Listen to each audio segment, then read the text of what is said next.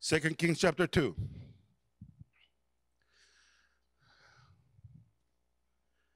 If you're there, say amen. Do you have it? You have the passage? Now, 2 Kings chapter 2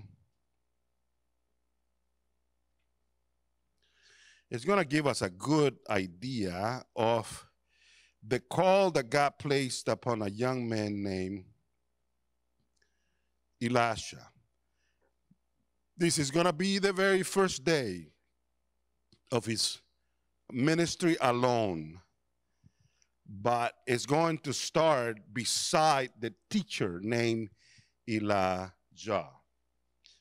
And so we'll start out in verse 1, and I want you to pay attention to the places he's going to visit right here, because they will be important to his life and to what God is calling him to do. So I'm in 2 Kings chapter 2 Kings chapter 2. 2 Kings chapter 2 and verse 1. And it came to pass, when the Lord will take up Elijah into heaven by a whirlwind, that Elijah went with Elisha from Gilgal. So he started out in Gilgal. And Elijah said unto Elisha, tarry here, I pray thee, for the Lord hath sent me to Bethel. And Elisha said unto him, as the Lord liveth, and as thy soul liveth, I will not leave thee. So they went down from Bethel. So remember, he started out at Gilgal, then he went to Bethel, being led by the prophet. And listen to who came to talk to him. In verse 3, and the sons of the prophet that were at Bethel came forth to Elijah and said unto him, knowest thou not that the Lord will take away thy master from thy head today? And he said, yeah, I know it. Hold ye your peace. And Elijah said unto him, Elisha, tarry here, I pray thee, for the Lord hath sent me to Jericho. So now he's gone to a third place. He came out of Gilgal, went into Bethel, now is heading to Jericho.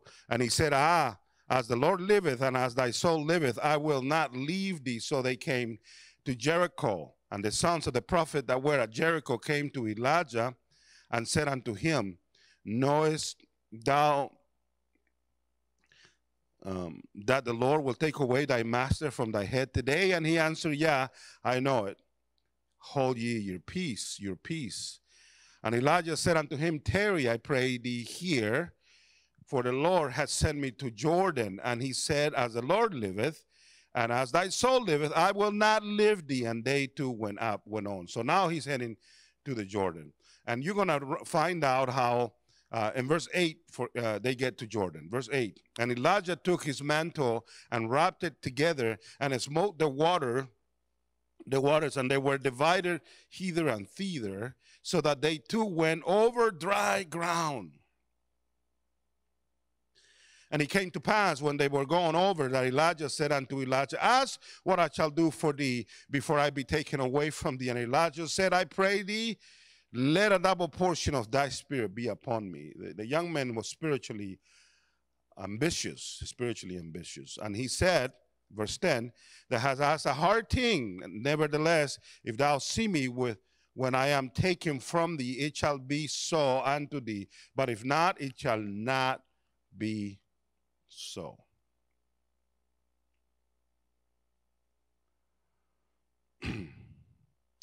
Now, let's jump some more, because verse 13. Now, here I want you to pay attention, because now we have Elisha being by himself. Verse 13, he took up also the mantle of Elijah that fell from him and went back and stood by the bank of the Jordan. And he took the mantle of Elijah that fell from him and smote the waters and said, where is the Lord God of Elijah? And when he also had smitten the waters, they parted hither and thither, and Elijah went over. And when the sons of the prophets which were to view at Jericho saw him, they said, the spirit of Elijah doth rest upon Elisha. And they came to meet him and bowed themselves to the ground before him.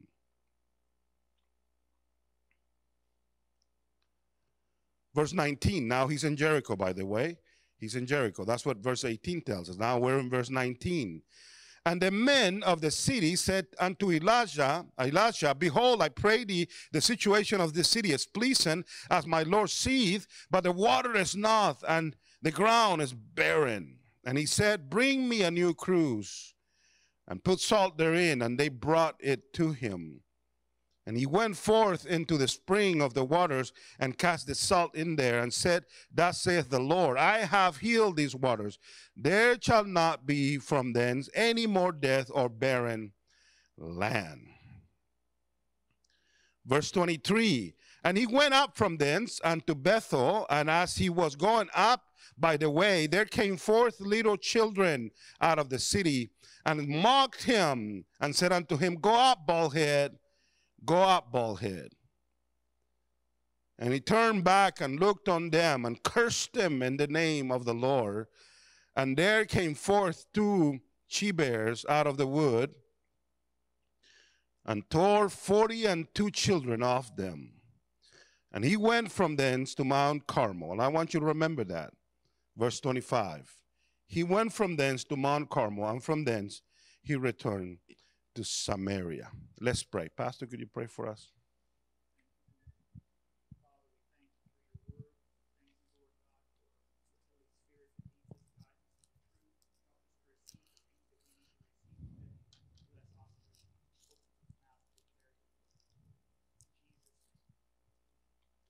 Amen. Now, that's the hard part. The easy part comes now. So I have me this mighty man of God in formation time. He is being thought how he's going to be the man that God has called him to be.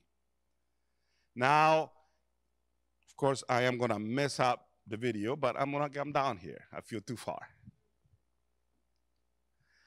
Now, this is where we're at with this young man. He is trying to become the man that God has called him to be. He is the next prophet. He's going to lead the whole nation as the main prophet, the main preacher, the main leader in the Word of God. This is the people of God. These are the people who are supposed to serve God with all their heart. The prophet's shoulders are going to carry the faith of a nation. Not only that, he has to step into the shoes of a big prophet who can rain fire from heaven. Following after that is not easy. And he's going to speak that day. He's going to receive what God wants from him. Now, the very height of the call of Elijah, the one who taught him how to be a prophet, who polished him in his calling, had been at the top of his high calling at Mount Carmel. It was at Mount Carmel where he confronted the prophets of Baal and had brought fire from heaven in the presence of everyone in that place.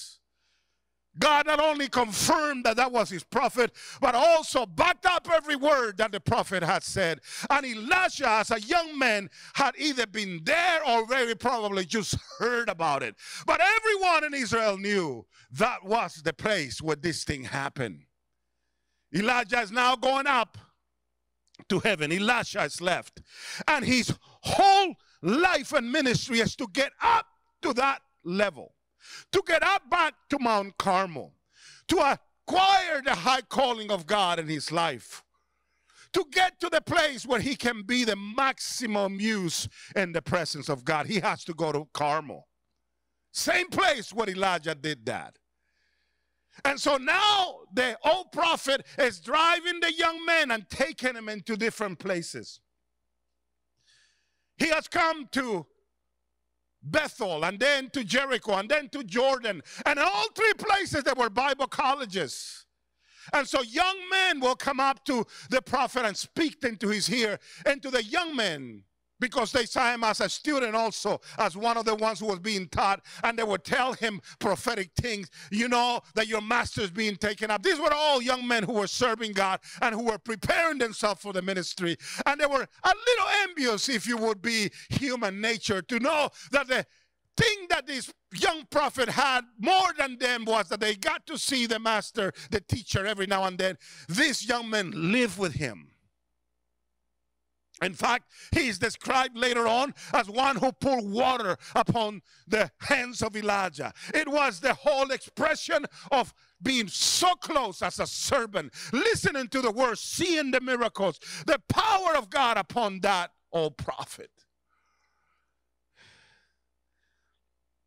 He's gone to these three places, to Bethel and Jericho, to the Jordan, just finding different young men who are there. And though those places had their issues, this was not the time for him to deal with them. But now, when the old prophet is gone and the mantle falls, now Elijah is in trouble. Because now the eyes are on him. Don't you like it when people have expectations that you cannot meet?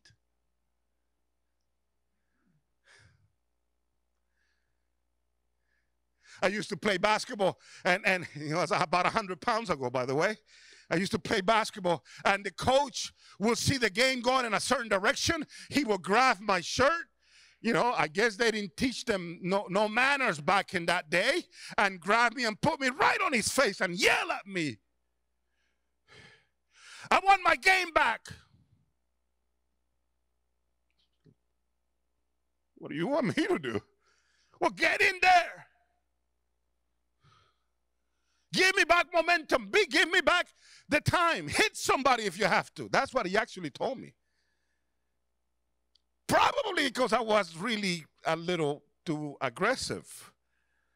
And he wanted me to disrupt whatever was happening in there.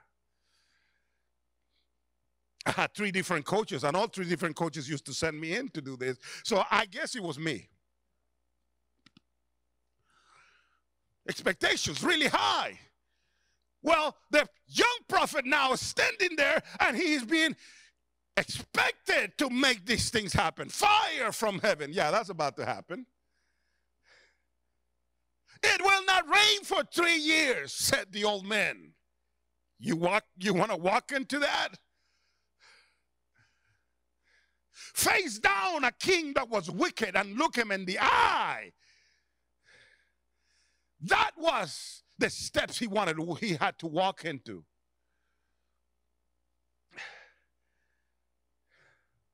The mantle falls. Now he's got a big problem, because coming from there to here, the Jordan was over, flooded, and there was a lot of water. And the way here, the old prophet hit the water, and we walked on dry ground. And now I'm on the other side, and I need to get back over there. Where is the old prophet? He's gone. He's up in heaven having a blast, laughing at the rest of us. Let's see what this young man does. Okay, I dropped the mantle. Like, what am I going to do with this mantle, I mean, what is it? Like, wave it, sell it for a little? What is it? What I'm going to do? No, I know what I'm going to do. He stands right in front of that water. He doesn't have a bridge to cross. He has to prove himself from the day that he started. From the moment that the mantle came to him, it was a test. You think it's an accident that God left him right in a place where he cannot walk back? Why didn't he leave it open while this whole thing happened so he can walk back?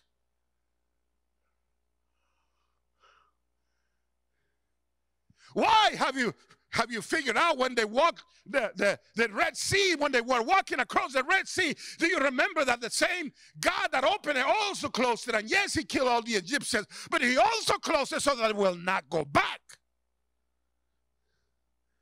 Because we have a tendency to do that. But in this case, the young men needed to go back into the promised land.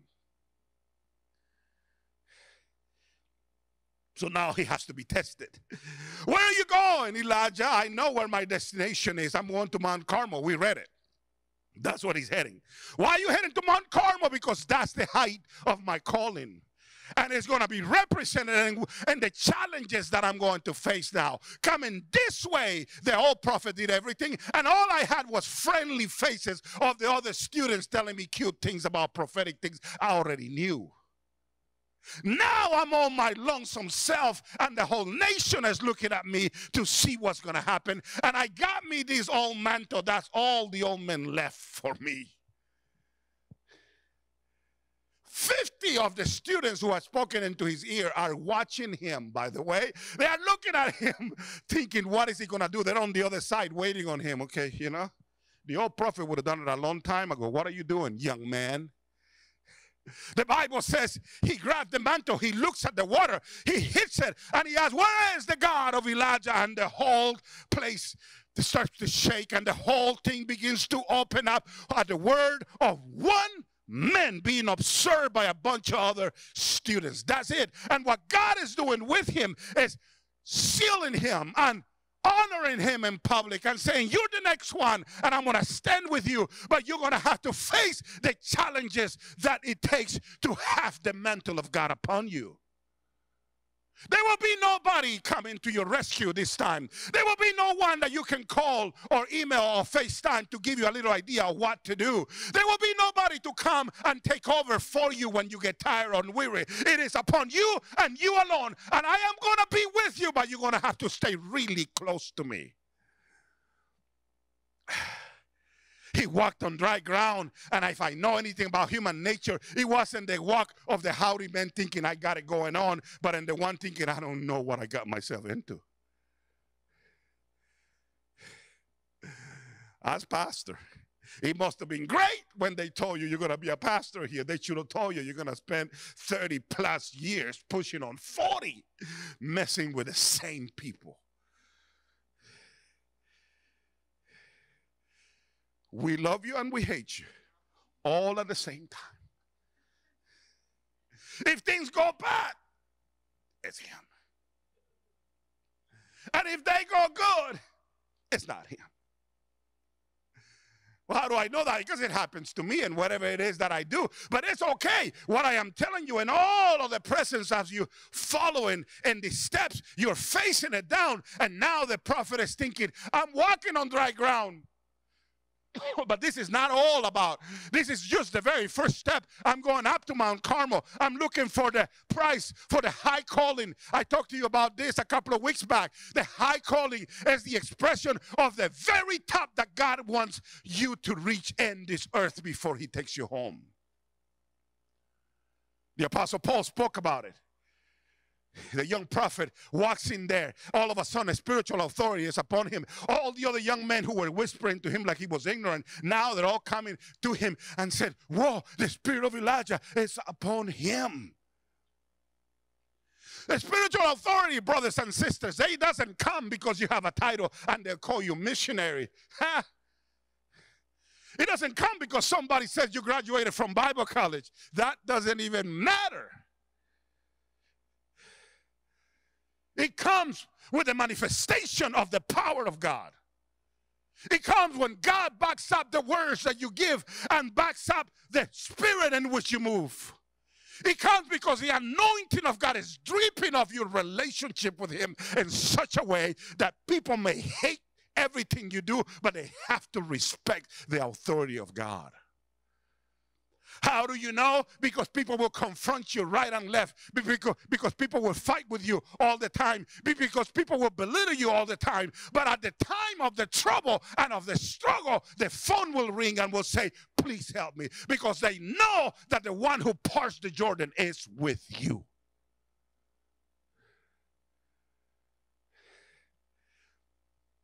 The boys are all like, wow, he's not our classmate anymore. He's the man now. For the very first challenge when you are going up toward Mount Carmel to your high calling is that manifestation of God's seal upon you to say you are mine. Not just in private now, right? And now it's in public. I will manifest myself in what you do. I will bless what you touch. I will anoint the words of your mouth. I will back up what you do. I will give you wisdom.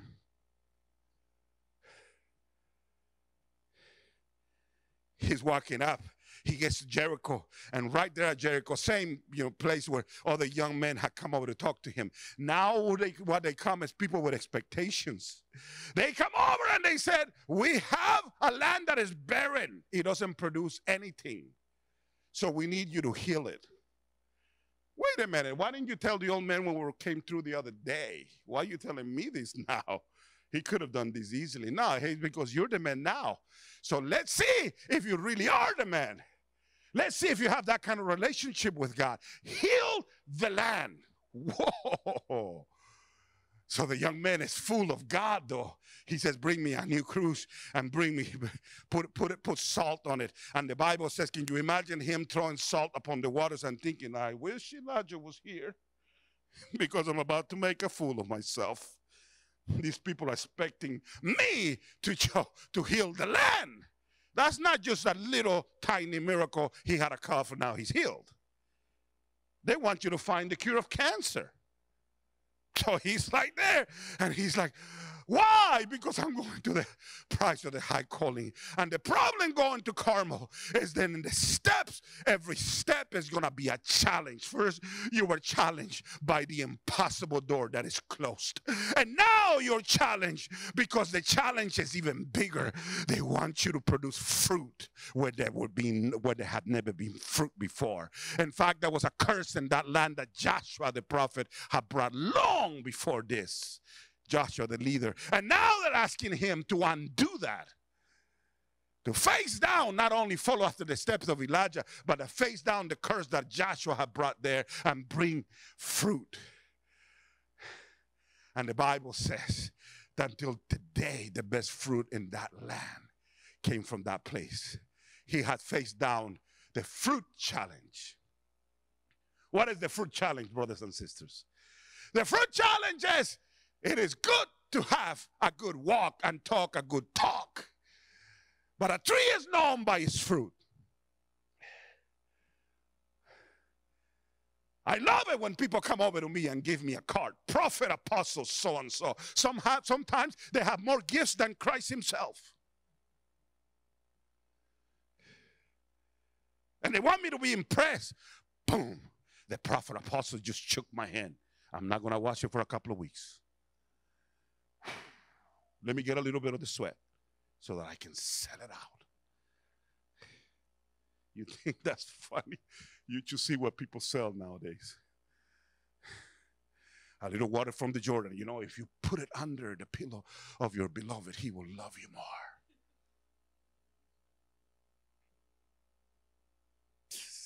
Sometimes I think they got it out of some witchcraft book.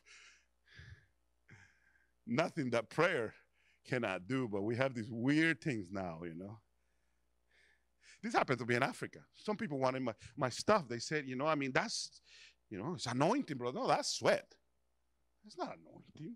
Now, it is for some other people, and people like Paul and Peter had that happen to them, but I ain't Paul and Peter, I can tell you that. They can tell you that.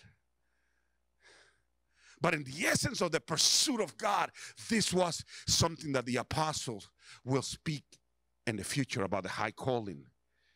This man will have to face down fruit, the fruit challenge. What is your fruit? What is the fruit for a pastor? Well, the fruit of the Spirit, obviously. But as we're talking about fruits that are there, it's souls. Souls that come to the kingdom. It is the growth of people in a church.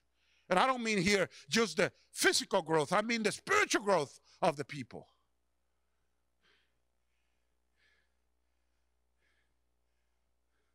What is the fruit of a man who drives a truck? The God will take hold of his job in such a way that he will be a witness to everybody who's around him just by being who he is. The people will be touched wherever he goes. That God will produce something right and good wherever he is. Some of you have the most difficult jobs.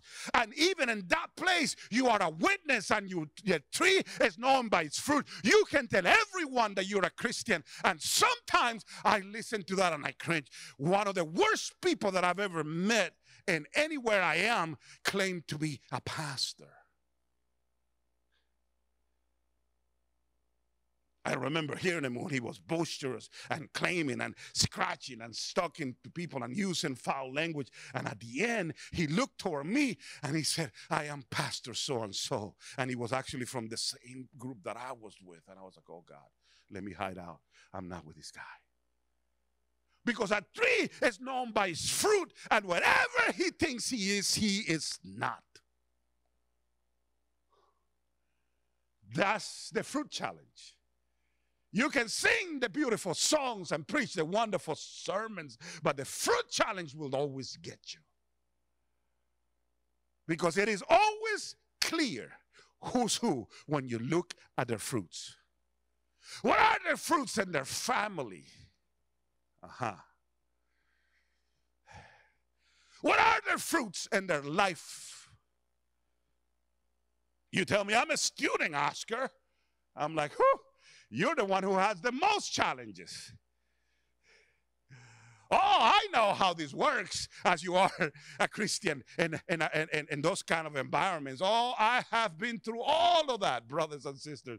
It gets really interesting when people are trying to make a mess of what it is that the Word of God is in a place. And I remember standing in so many of those places, having to step forward because God was challenging me to have the right fruit and do not deny my name in this place. The fruit challenge. So he's faced down the authority challenge. Is God with you? And now he's facing down the fruit challenge. Are there fruits in your life? He thinks he's done, by the way. He's produced fruit too. And he's going now. He runs into Bethel, which means the house of God. Now he's you're going to face the mockers. You see that? On the way in, he faced nothing but cute little Bible college students patting his back and saying, we got you, brother. I mean, we got your back. Now he's on his way up to Mount Carmel, and all he's facing is challenges. He has been challenged by a river that will not be open unless God intervenes. He has been challenged by a place that produces no fruit where God has placed him. Now he's got a whole crowd of young men coming behind him and laughing and mocking, saying, go up, bald head, go up. You're going up to the house of God. What an interesting concept. All these mocking spirits laughing and saying all kinds of things. And if you think that these are all just words of the Bible, listen to me. The nation right now has millions and millions and millions of people that think that they can mock God, that are laughing right now because they said we are going to put him even worse than we have put him before. We are not going to allow him in our schools. We're not going to allow him in our public places. He's not going to be in our parks. I'm not talking about a president, by the way. I'm talking about Christ himself.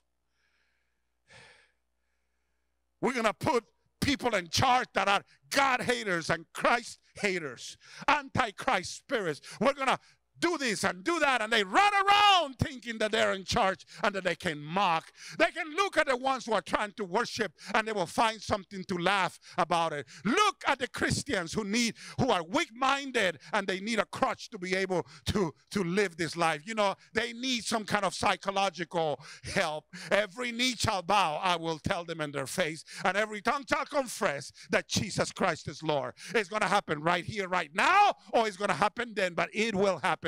Of those who are in heaven, the angels, of those who are on earth, us, and those who are under the earth, even the demons will have to bow down to Christ. He's going to face hell itself with his laughing face. Let me tell you what the mockers do. The mockers find your faults, not the physical ones that you don't care about. See, if you call to me and you tell me, go up, fat boy, go up, it ain't going to do anything to me. I'm sorry. It doesn't. Maybe some of you guys are really Rogaine crowd and you really worry about your hairline. Those of you who are young, just wait. It's going to come for you. Those of you who spend all your money on anti-wrinkles, I hope you don't go the way of surgeries. I know some people who cannot even smile because they've had so many surgeries. Their faces don't move. Somebody suggested to me, get some baby buttocks, Oscar, because you always look angry. Like, I'm just going to fix this right here, right? That will be interesting. But it will find your weakness. You have weaknesses, by the way. You have them. So do I. The devil will whisper in your ear, you failure. Why are you pretending like you're going up to the house of God when I know what you were doing just last night?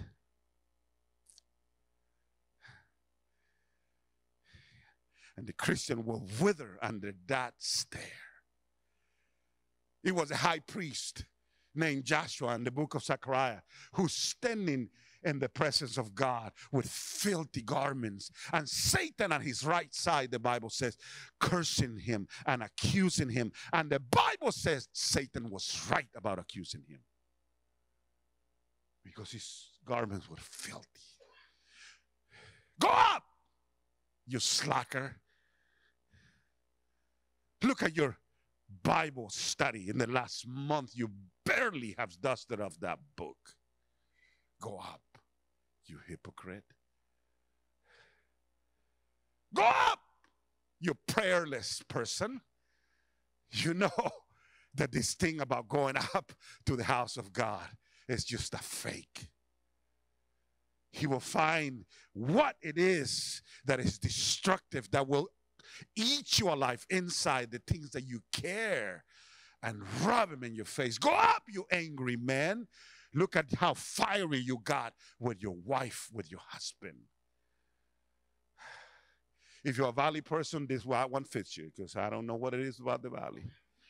But anger is kind of like natural. I love it when I see waitresses or waiters from the valley dealing with customers from the valley. It's awesome. I just watch it. We're demanding, this water's cold. Well, you told me to put ice in it. Well, you put too much ice in it. I will not work in Starbucks in this town. I can tell you that. Because we're picky. And then we have the waiters and waitresses that are from here that are going to answer the right way. You know, it's like, hey, you know, whatever. Let's spit a little. There you go. Taste it. I try not to get into it with kitchen people because you don't know what they can do to your food. So I'm like, yeah, you know, I told you not to put that, but please.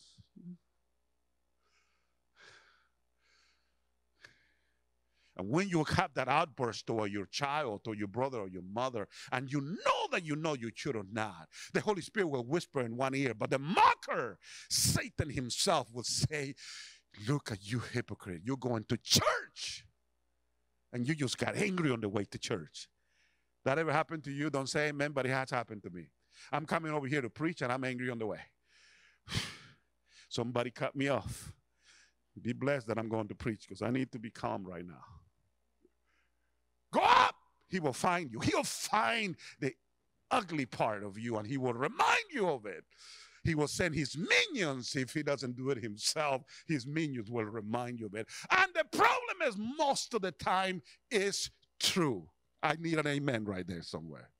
Not all the time. Sometimes he's just lying. But a lot of the times he's standing there beside Joshua and he says, look at the proof. He's got filthy clothes in your presence. God, aren't you the one who strikes them dead? You chased me out of heaven because I did the same thing this guy is doing right here. But the Father will say, sitting there, the problem is that I have me a Christ who already hath paid the price for me. And when I break down in the presence of God, he can tell me, go up, bald head, go up, bald head. Go up, angry man, go up, angry man. And I will say, that is under the blood, because I fell on my face that moment and cried out to God and said, forgive me of this sin, God, that has offended you. And when he forgives me, he remembers or not. He only sees the righteousness of Christ. He uses guilt as a hammer. I'm talking about Satan, to bring you down and get you back from going after God and not letting you go. See the challenge? The first challenge was the challenge of spiritual authority, of the impossible doors being open. The second challenge was the fruit challenge. You needed to show that you were going to be fruitful in the hard places where nobody can be fruitful. And the third challenge is for you to get past the mocking spirit of Satan and of everybody who does not believe that you can live a close life with the Lord. When I was a young boy, I remember a pastor here, not in this town, in another town, but in the same area, who looked at me when I was really, really young. I must have been 17 or 18. And he told me, there is no way you can be a missionary. No, no. He told me this because I wanted to be a missionary. I never could. And you sure cannot. He was telling me he was a lot better than I could be. And I remember I was standing there thinking, I'm in trouble. Wow. I asked him, why do you think that? He said, well, who's going to listen to you? You're too young. Where are you going to get the money to go to these places? How is that going to be? I mean, where's the language knowledge that you need to have to go over here? What is the organization that is going to back you up and all that? He gave me that list of 10 things. Go up, oh head, go up. I'm going to find the very thing that you don't have so that I can rub it in your face and say you're not good at it. Oh, you can't speak publicly? Talk to Moses. I'm not good in the facility of my words. I can't do that. And on and on and on and on, the things that you cannot do and all this stuff. The mocker will stand in your face and bring you down every single time. And you need to stop listening to him. Stop listening to him. Now, I'm not saying about the voice of reason that comes from somebody. I've had people who come tell me, I'm the next, great singer, and they sound like a frog. I mean, that's delusional. I'm not going to be, going with you. Well, yeah, mijo, you're going to be the great. No. I mean, you need a miracle. Let's pray for a miracle. God, give a miracle. Take the frog voice away. I'm not talking about that. If you're 5'3", chances are, unless you can jump really high, you're not going to be the next Michael Jordan. Now, there are some 5'3" people who played in an NBA, by the way. I mean, I'm people who can dunk, by the way. But you need to be the 1 in 1 billion in order for you to be that one person. That's okay. I mean, I know the limits. I'm not saying the dumb thing that everybody says, you're going to do whatever you believe in. That's not true. But I got to tell you what is true. Your limit is not whatever Satan says. Your limit is not whatever the world says. Your limit is not whatever his mockers say. Oh, you want me to prove it to you? The people who laughed at me the most when I was trying to seek God with all my faith, I was in Bible college, and my classmates were the ones who laughed the most. I used to get up at 4 a.m. to pray, right? I'd be kneeling down. My roommate will get up to go to the restroom, and he'll come back and he'll look at me. This had his little face. He was like, are you praying? I'll be like, yeah. At 4 a.m.? Not even God is awake right now. It got so bad, he started getting all the people. They did not get up early, but they will get up early to laugh at me. One time they did a whole deal where they brought all these candles and they pretended like it was a funeral. About 5 of them showed up with the candles in their face like this. We gathered here together. I was about 5 a.m., with our beloved brother who seemed to be going crazy. He thinks he needs to pray at 5 a.m. They were mocking. I know they were kids. I didn't take it against them, but I knew what Satan was doing. Satan was laughing in my face, saying, you don't have to go up that way. You don't have to commit to God that way. You don't have to be so crazy that way. Come back to the pack. Run with the pack.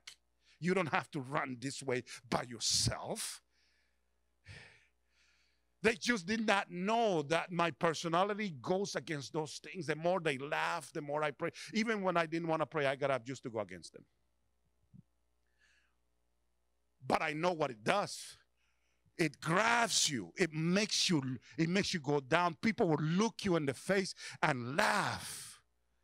I've had intellectuals look me in the eye and said, how can you have gone to so much school and not know the most essential thing, that religion is just a psychological aid for people who are weak-minded? Intellectuals have told me this. Go up, smart man, go up. All this schooling and you're still stupid.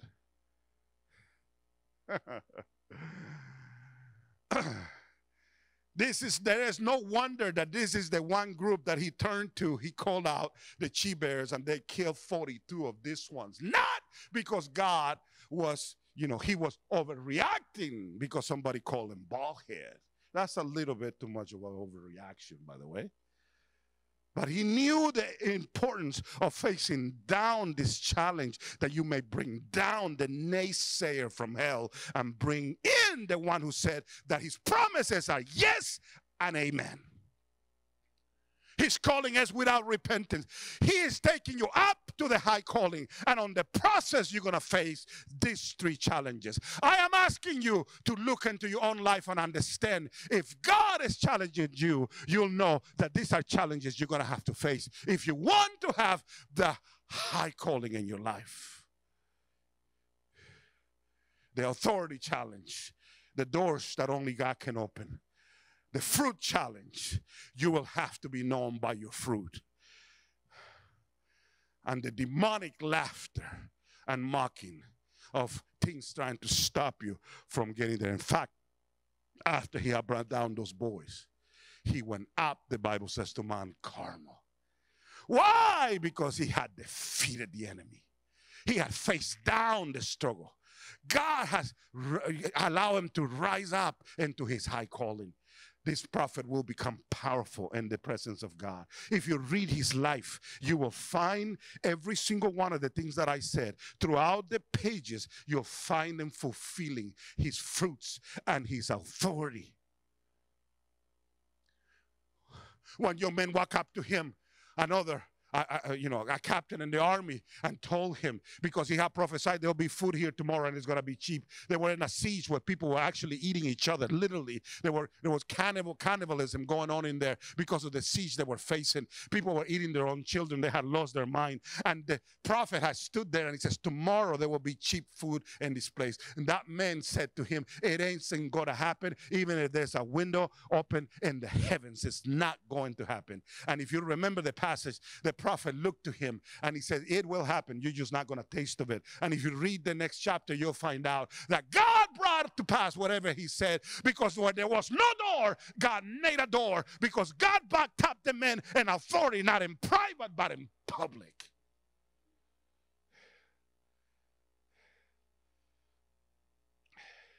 Another time, there was a whole army that came against him and they surrounded him and there was no door. The man that was beside him was freaking out. He was saying, we're dead, we're dead, we're dead. We have a whole army against us. It's just you and I, and you're just a prophet, with an old mantle. What are you going to do? And the prophet said, open up his eyes, Lord. He's not seeing the things the way that he sees. And all of a sudden he opened up his eyes and there was a host of angels round about them. And he said, it is bigger and greater, the group that is with us, that is with them. And it does not mean number. Okay, there's 50 with us, there's 20 with them. It means the power of God was upon them in such a way that the demon in hell was going to touch them, and those little puny soldiers were nothing in the presence of God. He will open a door where there is no door. He will produce fruit where there is no fruit.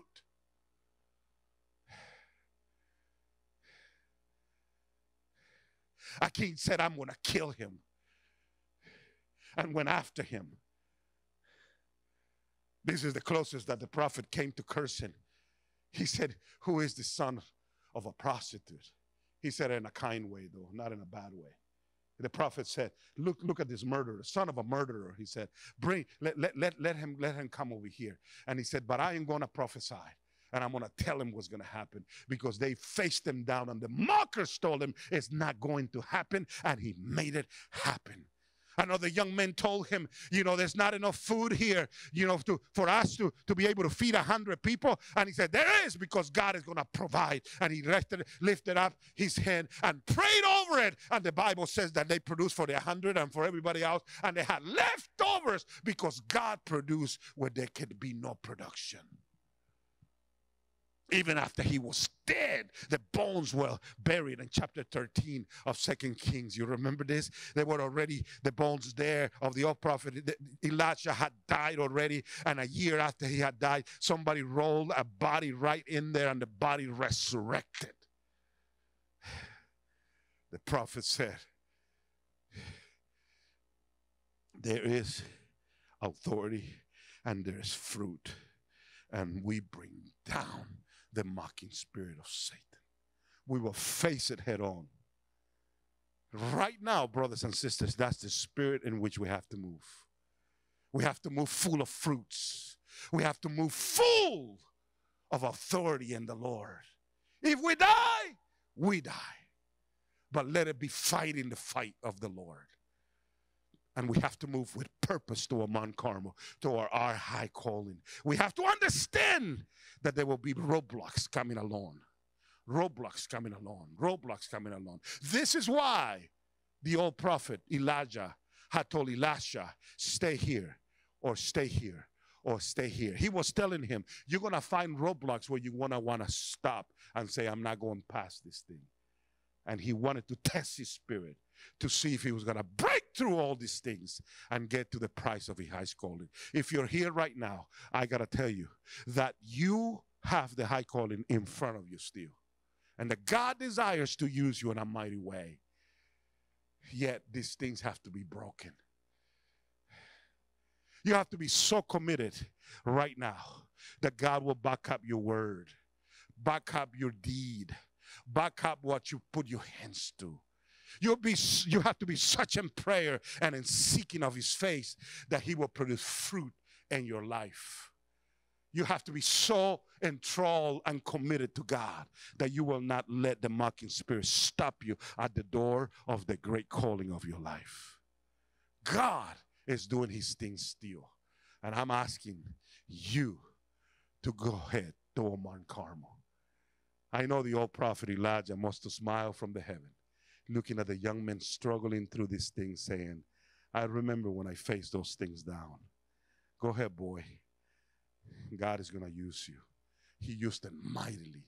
Even after he was dead, he became a prophet of such a caliber that when a whole army, 3 armies were starving, actually were dying of thirst, they looked for somebody. Where do we find somebody who can actually produce water where there is no water in this desert? I said, oh, there was a young man here. There's one named Elisha who used to pour water upon Elijah. He can. What a reputation. They came knocking on his door. He looked at the king and he says, do I know you? He said, go look for the prophets of your mother and the prophets of your father. That's a man of God right there. You face down a king and you look him in the eye. And he said, no, you're a heathen. Go chase down the ones. What are you looking at me for? And then Jehoshaphat was there. Jehoshaphat, what are you doing with this company? Well, I'll do it because of him right there. Because, that's a man of God. I'll do it. Now, it isn't that I can't do it. In fact, they said, bring something. And they started playing and he started dancing and doing his thing. And prophesied and brought water in that desert land. He said, there will be no rain. You're not going to hear thunder. Yet there will be water and there will be water. And that place is going to be full of water. And it happened as he said it. Because God will back up his own. This is the kind of season we're living in. We got to face down the kings and the princes. We got to be able to talk to the ones who are in charge and the ones who are following. We got to talk to the masses, and we got to talk to the ones who are leading. And in all of it, God has to be backing us up. And I'm asking you to bow down to the Lord and move into his presence, that he may use you in this hour like never before. May God honor you and bless you. Amen.